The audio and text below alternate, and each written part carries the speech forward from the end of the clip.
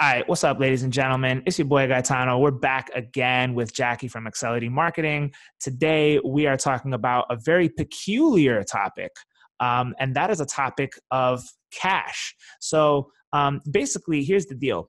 I've seen this at companies where someone in the department will get fired or quit, and then an employee from that department will absorb that person's work.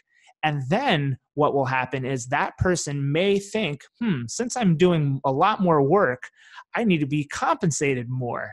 So what they'll say is they'll use that opportunistic approach as leverage to demand or even hold the company hostage for more money because of this unfortunate circumstance. And from my perspective, that's just not a good way to go about doing business. So Jackie, what do you say to that employee who absorbs a lot more work in the department when someone gets fired or quits? And then how, if they do feel like they've got to go for more money and ask for more money and stuff, how do you go about that? How should you do it? Because this is something a lot of people are wondering. Yeah, it's funny because that happens all the time, right? It happens on every single team. It's happened in my business as well. Someone leaves and the work has to go somewhere, of course.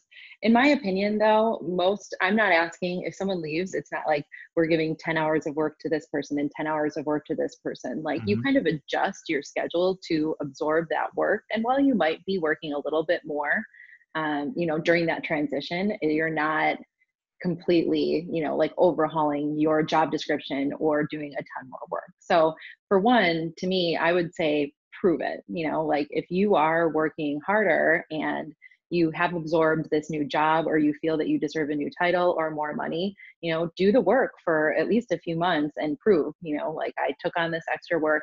This is the amount of time that I've been putting in. I really feel that it would be fair to compensate me for more.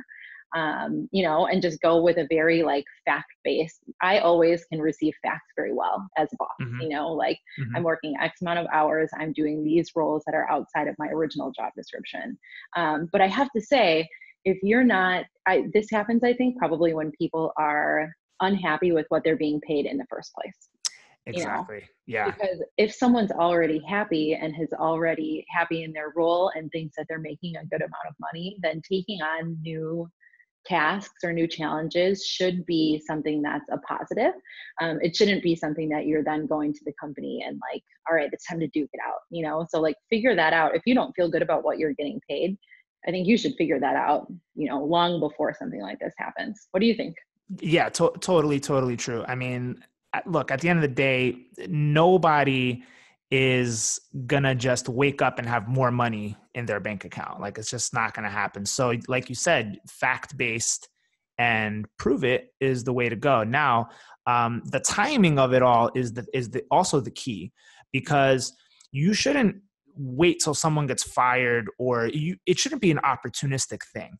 You should go to your manager or whatever and say, hey, I've been thinking about how I can do better financially in the company. And in exchange, I need to prove how I can be demonstrating the value that I'm providing. So what number can I own?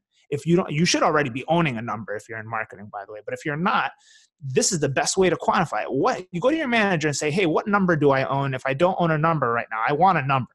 Give me a number. I need to own a number so that I can prove my value. Now, if you're doing project-based work, if you're a designer, it might be harder and stuff.